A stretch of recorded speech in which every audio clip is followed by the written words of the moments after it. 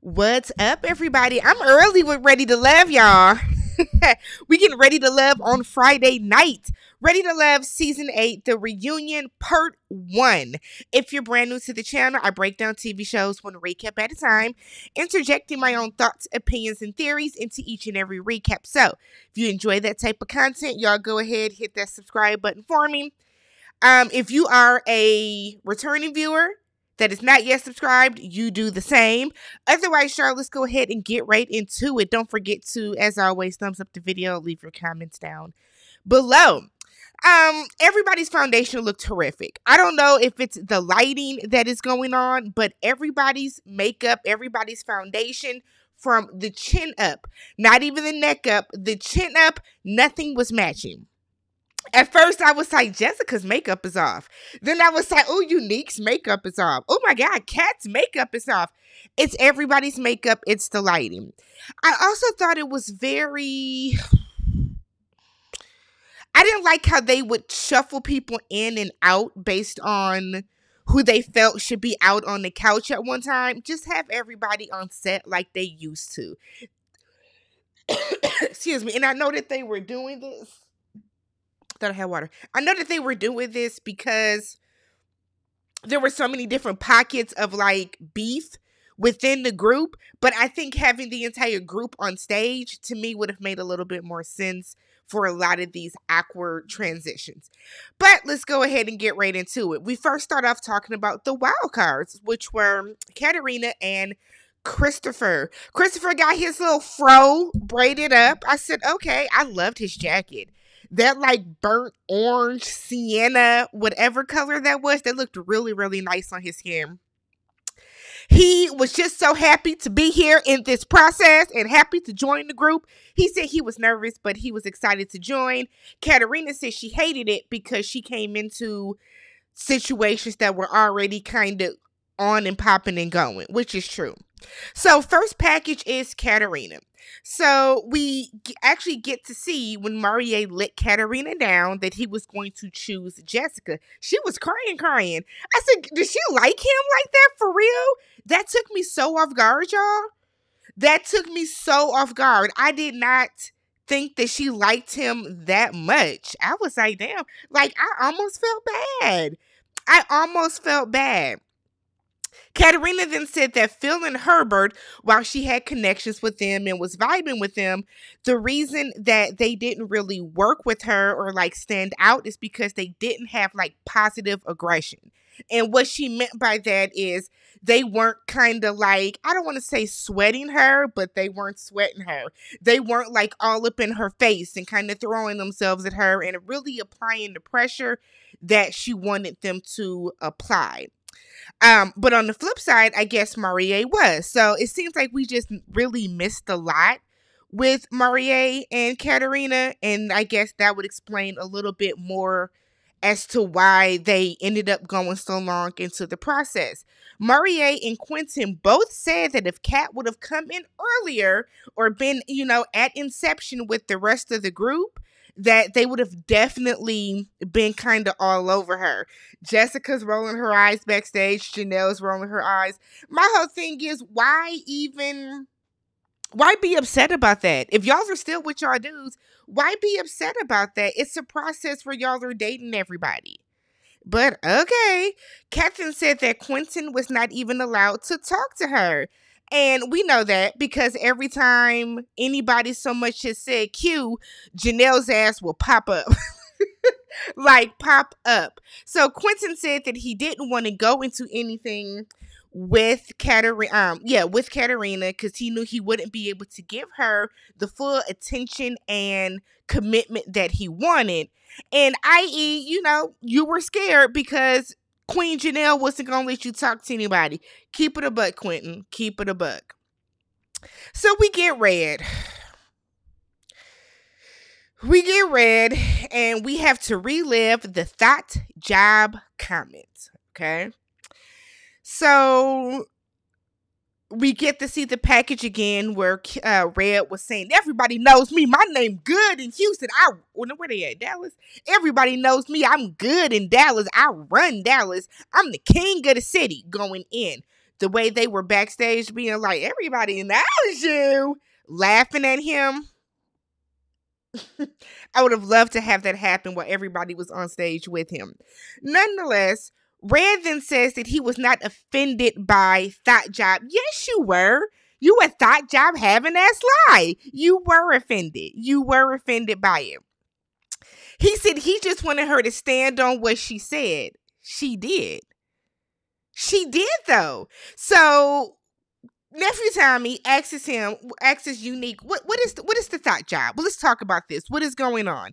Unique said, I never called him a thought. I said his job was one because he has access to more women, DJs, physical trainers, promoters.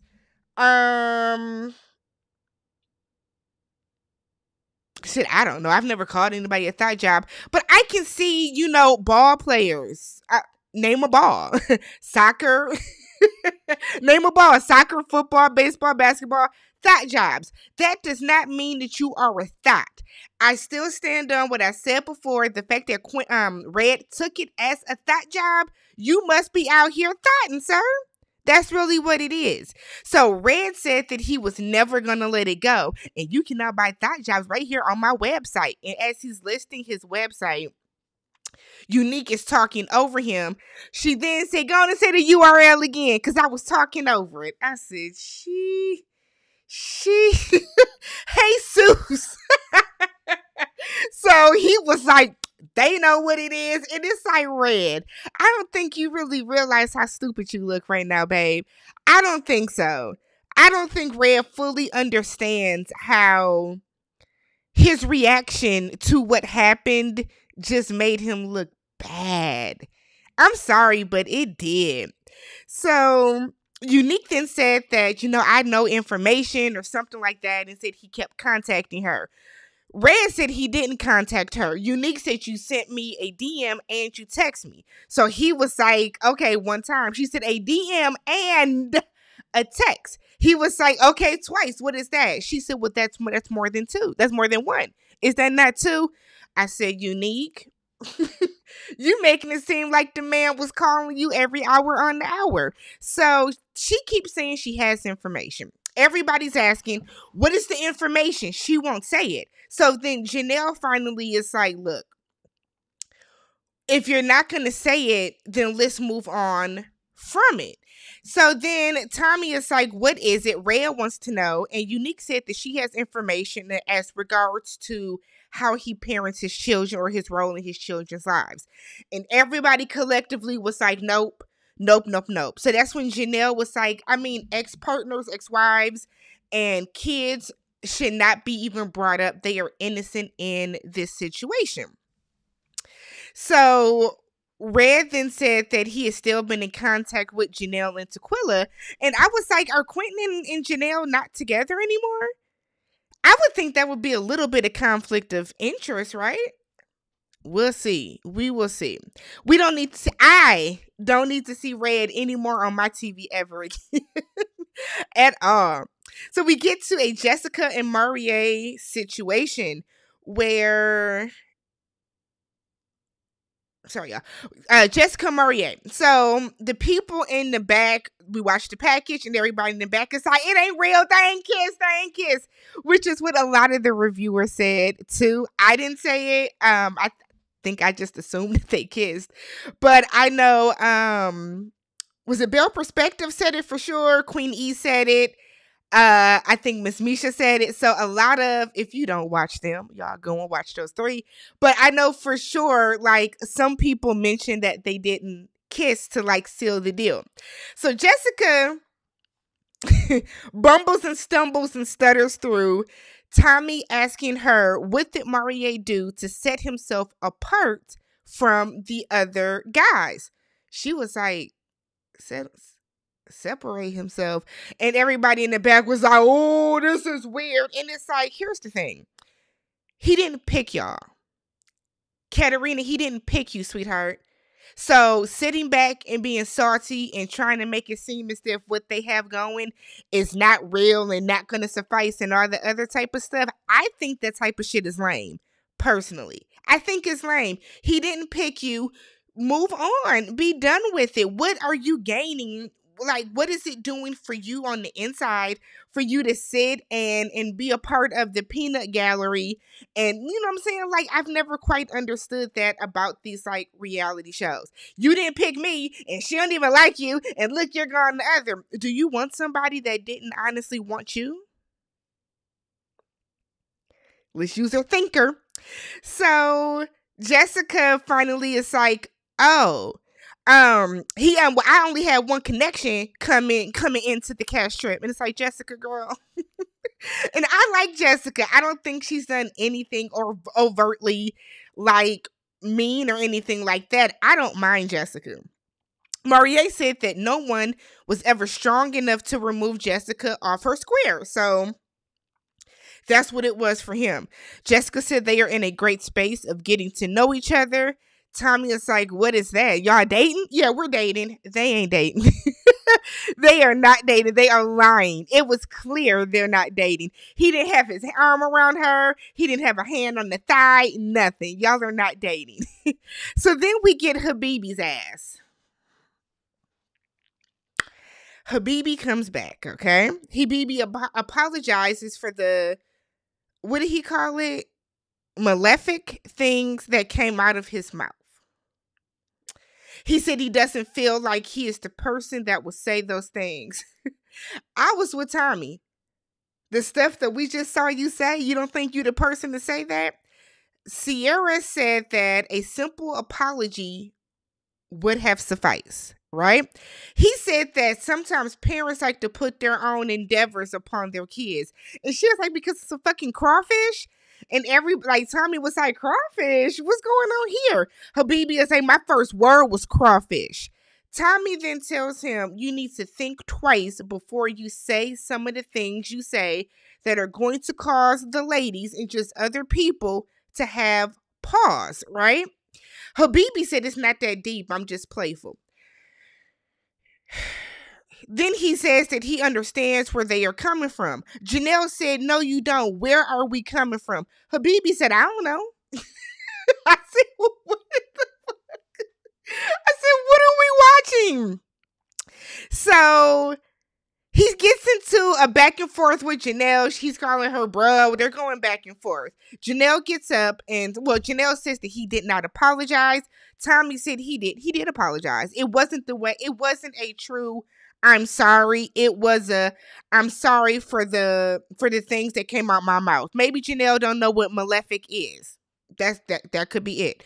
You know what? Should I do a quick Google? I don't know what malefic means, but if it's something popping, you know, I'm gonna add it to my Maleficent. Is that what he meant? Well, that's what my caption said. Maybe I wrote down the wrong words, y'all. That could be possible too. Nonetheless, Janelle gets up and walks out because she feels he's being disrespectful. Here's the thing. As much as, you know, we give it to Janelle and we say Janelle is mean and all this other type of stuff, Janelle was very right in her response to this, right? Far too many times when a woman feels objectified, belittled, degraded. You know what I mean? When that happens to us as women, and it has happened to probably every single woman, you know what I'm saying? We've all been catcalled. We've all had men make inappropriate comments about us, whether about our body or something else, right? In that moment, if she is saying that she felt uncomfortable because this man that she has never met, when she turned around, said he's going to suck her titties. I think that's what he said. They keep bleeping it out. But if that's what he said, that's fucking inappropriate. It's inappropriate. No matter how you shake it, no matter whether you like Janelle or you don't like Janelle, it was inappropriate. I felt like in that moment, in that scenario, Tommy did not protect Janelle. Tommy didn't. Right? Because the way that they're going back and forth in this scene, all he literally had to do was end it. Tommy should have ended the conversation. So when Janelle walks off set and Habibi kind of goes after her and he's trying to talk to her and she's like, leave me alone, get away from me, y'all get him away from me. I kind of feel like why was he even allowed to go after her? So Habibi comes back to the set, and I be good and goddamn if this man starts playing the saxophone. Y'all, the way I was sitting on my couch, like, what is going on here? So Herbert is backstage comforting Janelle. Where is Quentin? Why is Herbert back there comforting you? Then we see Sierra. I feel like her name is not Sierra. I don't know why. I feel like I'm saying her name wrong. But we see Sierra backstage, and Habibi is telling her he want to take a shower with her. Far too many times on this show, we get into these scenarios where the women do not feel protected. The women are verbally assaulted in some type of capacity. That is verbal SA, right? For you to turn around and some man say he want to suck your titties, that's verbal SA. Because it's unwarranted, it's unprovoked, it's uninvited. I don't know what needs to happen, but Habibi should not have been allowed to follow after her. The fact that Habibi then turned around and said that to Sierra, and Sierra didn't check his ass in, and nobody said anything, it's disappointing. It's very disappointing. So we then get to Marvin. So Tommy wants to know what made Marvin so comfortable talking about his BDSM fetishes. And he said, because it's me. I would rather come into this, lead with that, ask these ladies how they feel about this, that, and the other, than 6 months from now he's pulling out, whips and chains and ball clips and nipple plugs, or was it like butt plugs and nipple clamps, and he's pulling out all this type of stuff because now I'm looking at you like, nigga, what? So yeah, I felt him on that. And a lot of the ladies were like, we applaud you for being true to yourself and bringing that out. It just ain't for us. So apparently Marvin and Unique talked a little bit after the show. She said, but she felt like she was not number one in his life. Marvin said he met a woman that is more equally yoked, I should say. Equally yoked with him. So I'm assuming she might, dip her toe in the BDSM. And if that is who Marvin found, that's who Marvin should be with. Not somebody that's unsure about that lifestyle, but somebody that honestly and truly wants to be in that lifestyle. So good for him. Good for him. So then we get to Quilla. Okay. Y'all know, if you've been watching my recaps, I'm not a person that likes to put stuff on people. I'm not a person that I don't like when y'all put in the comments somebody is bipolar. I don't like when y'all put in the comments somebody looks like they're on the spectrum. I've never been a fan of that type of stuff because I feel that it is wrong to take a moment that we see, an edited moment that we see about these people on television, and put a mental illness or some type of disorder onto these people. But I truly believe that Taquilla isn't all quite there. Okay. So she said that she saw a softer, sweeter side of Habibi. Girl, if you did, you did. That's perfectly fine. She said Phil confuses her. She said that Phil once said that he eats the box first. And Phil was like, I did. What does that have to do with you now? Aries is back there. That's inappropriate because it's unnecessary to say. She then said, well, we never talked about what I found inappropriate and uncomfortable. Filing bankruptcy is one of them. And everybody's like, bankruptcy? Phil was like, yeah, that happened in 2008, 2009. I was in real estate. My company's collapsed.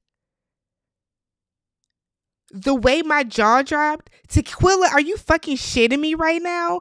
That was so tacky and immature to do. So you went and researched this man, looked him up so that you can come on the reunion and throw that in his face all because he didn't like you? Phil didn't say anything negative about her. Not that I can remember, at least. Wow. Wow. So then he calls her hella immature because you are, sis. That was so immature to do. I cannot believe she did that. That is wow. That was so unnecessary to do. So she was like, yeah, you're immature too. You and the people on the couch. Talking about Janelle and Jessica. Taquilla then said that Janelle told her off camera that she does not agree with the tearing down of black men on camera, but then she turned around and was talking shit about Habibi. Taquilla, there's a difference between Janelle feeling that it's inappropriate for you to put the stigma on Quentin that he looks like he dates white women, and then Habibi telling her he's gonna suck her titties upon his first time meeting her. There is a difference. She called that man a clown. He has behaved like a clown. He's behaved like a clown. I think it's weird that Taquilla really goes up for Habibi like this. So Taquilla's out here rocking and shit, rocking like she's ready to do something. So Tommy asks Taquilla, have you seen the clips of what Habibi was doing and saying earlier? Conveniently, no, I didn't see them. Oh, okay. You the only one that didn't see the clips. Got it, sis. So she said that Jessica and Janelle would say rude things to her, like she needed to take her pills. Girl, you might. You might need to do something. Your behavior is erratic. You give off chaotic energy and not in a good way. Janelle said that she didn't know that there was an issue. She said Taquilla came in hot and heavy with everybody. She said there's no issue, there's nothing to talk about because she doesn't know if there's a problem nor does she care. Jessica whispers if she could fight us right now, she would. And she's about to try to. So Taquilla was like, fine, and I guess everything's fine with me too. Meanwhile, she's rocking, right? I've never been in a fight a day in my life. I have never been in a fight. 39 years old, I have never been in a fight. But I do know, because I have friends that have been in fights. I have cousins that have been in fights. I do know that when somebody is rocking like this, and they got all this nervous energy in the way that every time she says something, she's ready to fight. So they exit off stage. It's awkward. It's tense. Tommy didn't know what to say. Everybody's very eerily quiet. I'm sure you could cut the tension with a knife. And they get backstage. Somebody, it didn't sound like Janelle's voice. Shit, it sounded like Aries kind of. Somebody said, oh, here's a feather. So Taquilla's like, yes, it's my feathers. And I'm ready to do whatever. And it's like, girl, what? So then Janelle slams her hands on the table and Janelle shakes the table and said, Taquilla, do you want to fight me? And now Taquilla jumps up and Janelle said, you're getting your feathers everywhere. You're ruffling your feathers. And next thing you know, security comes out and Taquilla knocks over a table and Lord have mercy. Unhinged. Unnecessary. But this reunion was boring. I'm sorry, but this was boring. This was a boring reunion. Let me know what you guys thought about it. If you have not already, don't forget, subscribe to the channel, thumbs up the video. Catch you guys in, I guess, next week for part 2.